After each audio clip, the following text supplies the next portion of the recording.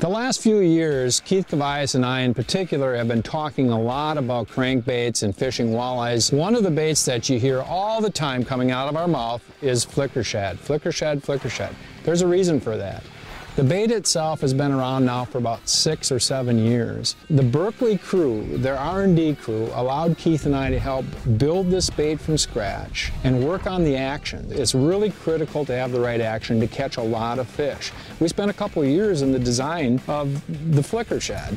There are many sizes now. There's size 4, 5, 6, 7, and 9. But it took over 2 years to get the actions of this bait, because one of the things that we wanted to do as tournament anglers, have a bait that would trip the trigger of these game fish so that they'd want to bite it more often than anything else.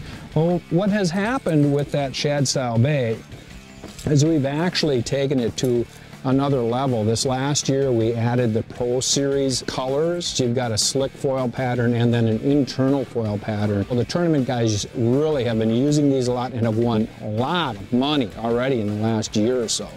So shad style baits are really good baits. The next style bait that you look for in trying to trip the trigger of a game fish is a minnow bait. And here we have the new Flicker minnows. Again, probably because of the success of the Flicker shad, Berkley's design team said, hey, would you guys work with us on the minnow? So this one took 3 years. The minnow shapes take a little bit longer to nail down that action. And we fished these baits on so many bodies of water. That's why it took 3 years. So that goes back to the question, what bait should I get? What bait should I use?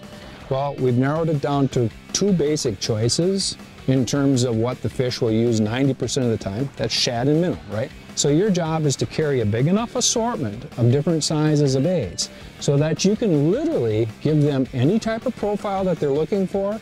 And then after you get the right size and action of bait, then you start playing with the colors, you narrow it down until you find that magic lure for the day.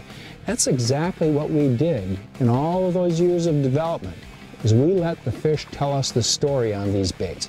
You do the same thing when you're on the water and you're going to get a lot more fish.